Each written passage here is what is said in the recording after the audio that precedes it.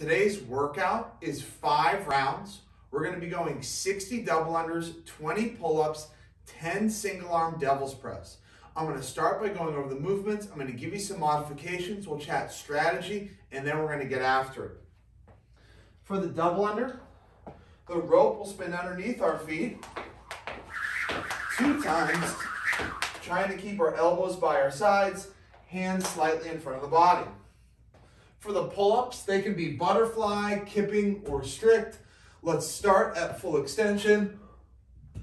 Clearly pull the chin over the bar at the top.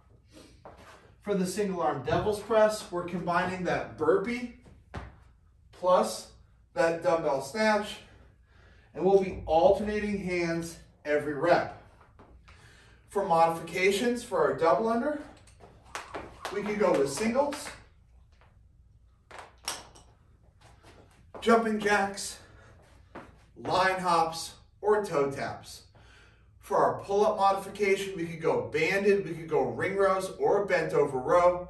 And if we're not comfortable going all the way down to the ground, instead of the single arm devil's press, let's go with an alternating dumbbell snatch. Now, for strategy, let's dive a little bit deeper.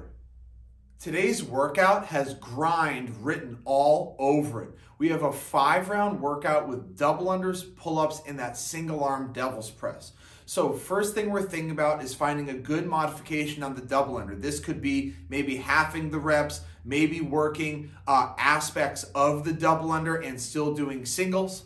Then we talk about the pull-ups today. 20 pull-ups per round for 5 rounds is 100 pull-ups. Could be a lot of volume for you. My advice, maybe cut it down to 15, 12, or 10. It should be something that you break in that first round, maybe 1 or 2 times. But if we're doing 20 pull-ups, your max unbroken set of pull-ups is probably 20.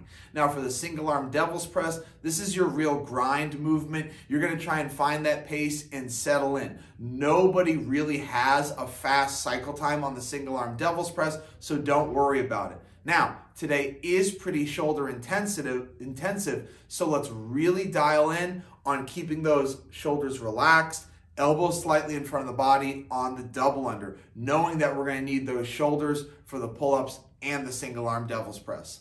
Let's get after it.